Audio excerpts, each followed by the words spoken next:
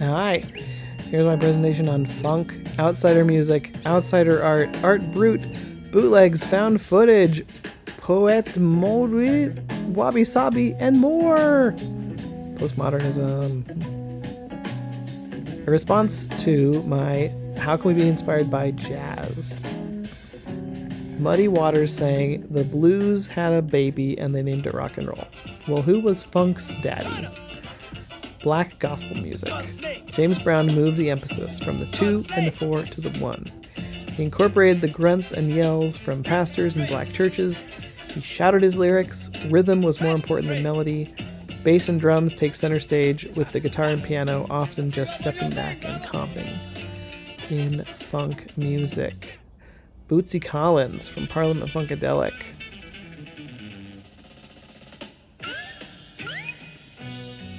Fusion music, like Mahavishnu Orchestra, is jazz played loud and fast like rock and roll, incorporating world music rhythms and instruments. Rage Against the Machine combined funk with metal. When many sounds are heard at once, it can be called cacophony. Cacophony means bad sound. Caco's bad.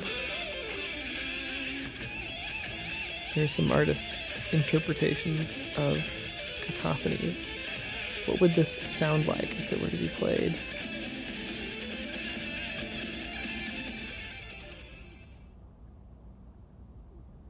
Here we've got some synesthesia and some onomatopoeia words. Bop, wow, zap, whoosh, bonk, vavoom, bella, or bellow, twister. Here's a album, Cacophony of Terror. Those are just a lot of images that came up when I searched for cacophony. The word funk referred to, and still does, refer to a strong odor. It means to smoke. Fumigare. Funky, meaning musty, was documented in 1784, which in turn led to a sense of earthy. In jazz slang, they would say something is deeply or strongly felt. Even though in white culture the term funk can have negative connotations of odor or being in a bad mood, that person seems to be in a funk. In African communities, the term funk, while still linked to body odor, had the positive sense that a musician's hard-working, honest effort led to sweat, and from their physical exertion came an exquisite and superlative performance. In early jam sessions, musicians would encourage one another to get down by telling one another, "Now, put some stank on it." As early as 1907, jazz songs carried titles such as funky. In the late 1950s and 60s, when funk and funky were increasingly in the context of jazz music, the terms still were considered indelicate and inappropriate for use in polite company. According to one source, New Orleans-born drummer Earl Palmer was the first to use the word funky to explain to other musicians that their music should be made more syncopated and danceable. Jazz and funk musicians manipulate our emotions with dissonance, making us feel uneasy. Playing atonally or playing multiple notes very close together can sound bad. Polyrhythms or acceleration can create a building intensity. By resolving, the musicians give us a sense of comfort and release. Such as in A Day in the Life, the Beatles have a crescendo of noise from an orchestra that resolves on an E major chord. Visual artists can do the same thing. Portions of the canvas can be off-putting, jarring, clashing, and then there can be a quiet space for eyes to rest.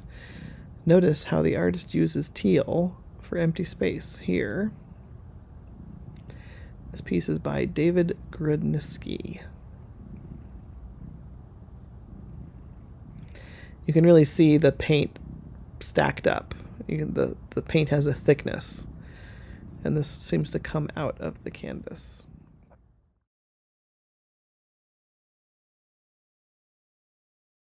Meditating Master with Bird in Nest and Dancing Snake by Magus. What color is used to make a chill break for the eyes in these pieces?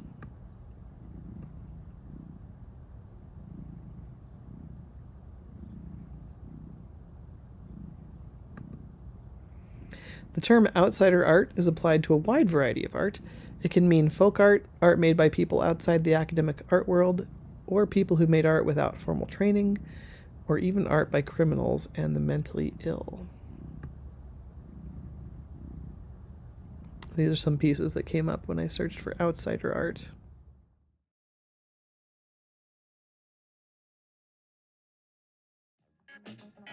Classic funk album covers. Notice the grit and noise. I call this noise. That's a synesthesia as well, when there's these little speckles of gradient. And they're simplifying color by having extreme contrast. The pianist is playing in yellow, and all the musicians backing him up are in blue. And here we see a girl in pink, yellow, and green.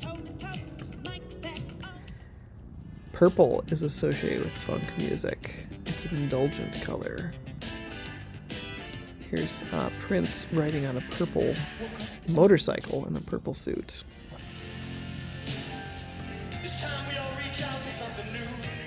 Pedro Bell made most of Parliament Funkadelic's covers. He portrayed them as an invasion force, a technicolor assortment of alien superheroes, astronauts, mutants, and cosmic warriors. Their mission was to fight the good fight, to rise and prevail in the ideological musical funk wars. This album cover was censored. They said that this was inappropriate, so they covered it up with this. The album they were too scared to print. Peek here, look. Funkadelic, the electric spanking war babies. Does this art let you imagine what the music will sound like?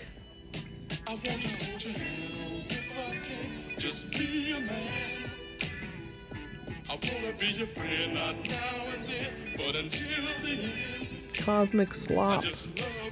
Funkadelic. This person seems to have like bees for the afro, and then there's another person inside, and then he's got a necklace, a chain necklace, but it's bells. Bootleg album covers were sometimes made by underground cartoonists. These weren't approved of by an art director or management team. Listening to live recordings with imperfections, even coughs and unintentional sounds can take on an essential quality. Have you ever preferred a live recording to the song's studio version? And like the audience clapping or responding or somebody coughing, when you hear it again and again, it becomes part of the song. You'd like miss it if it wasn't there.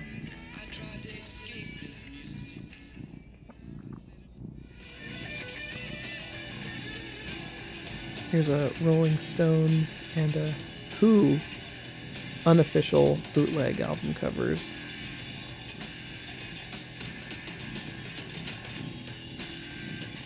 And this artist chose to draw a little picture for each song title.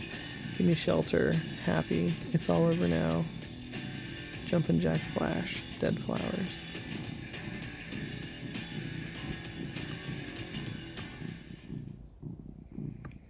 Outsider art can fascinate us. These artists seem uninhibited, unpredictable, their compositions spontaneous and loose, discovering play as they worked.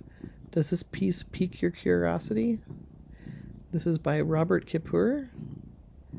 It's kind of wrong to have hands coming into the canvas from the sides without showing us who they belong to. And this person's lantern kind of looks like a hat, and this person's hand kind of looks like a piece of meat. Has his skin been flayed off? And what is going on here with this blue shape? Is it another person? Is it this guy's shadow? I don't know. It's so weird and cool. All right, so let me make a big leap to saying that horror films are kind of funky and gritty. Some horror film directors leapt into filmmaking without formal training, making unpredictable and surprising results. Some people said that the Texas Chainsaw Massacre was made by people who didn't know the rules. And they hadn't heard things like, you can't do that, so they just did them. And Sam Raimi said, "We funded Evil Dead ourselves, so we didn't have any producers saying, no, you can't do that." Found footage can be fun. Check out Everything is Terrible or Kaleidoscope or Mystery Science Theater 3000.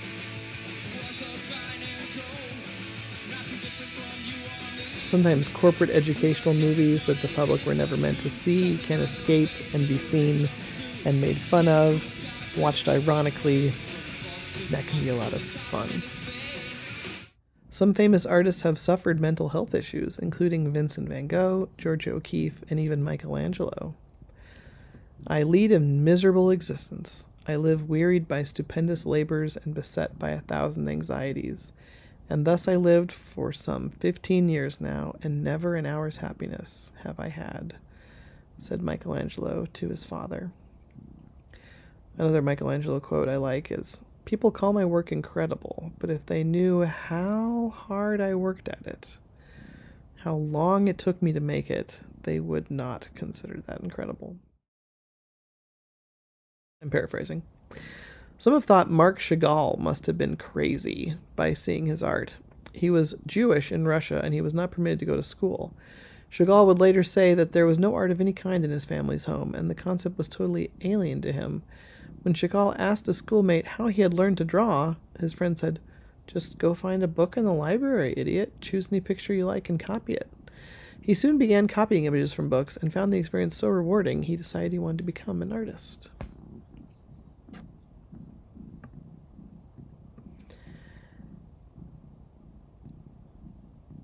Chagall's got some weird stuff. This head is not on the person's body. Here's a crucified figure floating in the sky. This guy's running with a ladder. Poet maudlit. Literally, the accursed poets. The French have long celebrated the grit and grungy beauty found in mad poets. Abuse of drugs and alcohol, insanity, crime, violence, often resulting in early death, are typical elements of the biography of a poet maudit. Other examples were Salvatore Toma from Italy. Here's Charles Baudelaire. Here's Le Comte de Montremont, Arthur Rimbaud, and Paul Verlaine. So, if you're interested in reading some gritty poetry about violence, sin, drinking too much, going mad, check out those guys. Art brut. The French artist Jean Dubuffet collected outsider art and called it art brut. These works were created from solitude and from pure, authentic creative impulses where the worries of competition, acclaim, and social promotion do not interfere.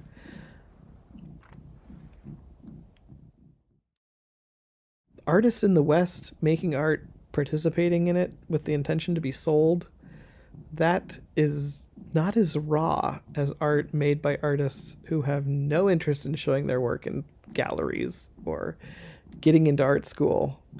And Dubuffet himself painted with unconventional materials, including paste, sand, tar, and straw.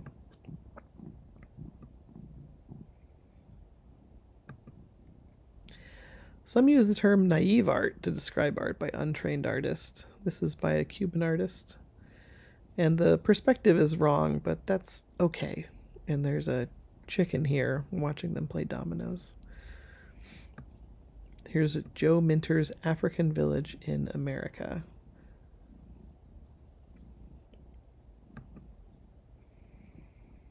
And I realize when I pick these things out, it's my own aesthetics are showing. If someone else were to make this and choose art brut examples and funk outsider art examples, they'd choose completely different things. So I highly recommend you go research on your own. Wabi sabi is a composite of two interrelated aesthetic concepts, wabi and sabi. It can be translated as subdued austere beauty, rustic patina, impermanence, suffering, and emptiness. I've heard it described as the cup with a chip in it is more beautiful and has more character than the cup without any chip in it. And I include Charlie Brown's Christmas Tree because I think that kind of encapsulates wabi-sabi. It's a Japanese concept. Outsider music. This is a rabbit hole that's fun to go down. Music by self-taught or naive musicians. The term is usually applied to musicians who have little or no traditional musical experience, who exhibit childlike qualities in their music, or suffer from intellectual disabilities or mental illness. Unintentional renegades. They don't break the rules because they don't know there are rules. This is the Shags, and here is Wesley Willis, the king of all rock and roll.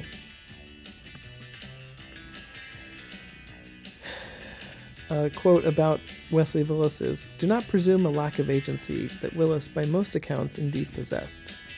Winterbottom, a Chicago-based artist who roomed with Willis for roughly 7 years during the 90s, described a man who couldn't cook or tie his shoelaces but was also an extraordinarily self-driven artist with a shrewd sense of promotion. A friend of mine went to see a Wesley Willis concert, and he said, I went to talk to Wesley Willis after the show, and I said, "Oh, I was hoping you'd play some of your old songs." And Wesley Willis said, "My old songs are all crap. Buy my t-shirt." "Oh, well, I just wanted to say I like your old songs, and I like them. I hoped you'd play them." And Wesley again said, "I don't like the old songs. They suck. Buy my t-shirt. Buy my sticker." Trout Mask Replica is considered one of the worst, ugliest, weirdest albums of all time, and it was inducted into the Library of Congress's National Recording Registry. Supposedly, he was a cruel taskmaster who wouldn't let the musicians leave the house and forced them to play all day, every day. His own weird lifestyle rules, and played mind games that bordered on brainwashing with his musicians. But it resulted in an interesting work of art. Seeing stars high in light, then I wanted to be with you. When the rooftops shone dark, all alone saw a spark of love just to stay with you.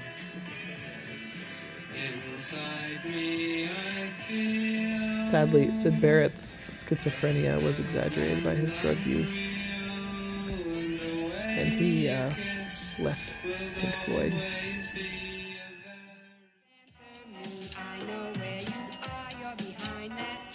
The music of the Shags. By all accounts, their voices are painful. Dot and Betty's guitars are cheap and off-key. Helen's drums have no consistency and jump from rumbling rolls to soft and stuttering taps for no apparent reason. The Shags are literally the sound of teenagers without any training who are suddenly tasked with creating pop tunes. Jad Fair, a big inspiration on Nirvana, is an American musician who plays in the band Half Japanese. His songs are strange and unclassifiable, and he's a visual artist too, like Wesley Willis. Here's some paper cut art by Jad Fair. Is evident over the entire continental United States. Kind of have a Keith Haring-esque quality to them, I think. Daniel Johnston recorded hundreds of songs and made drawings. He casually discussed how Satan haunted him, and he looked forward to the afterlife where he would tour with the Beatles. He counts among his fans Kurt Cobain and Built to Spill, and he recorded with Jad Fair. You can grow to love any music with repeat listens, and you can choose to appreciate any visual art with focus and effort. It's up to you to determine what you find beautiful or enjoyable. No one can tell you that the stuff you like isn't good. Beauty is in the eye of the beholder.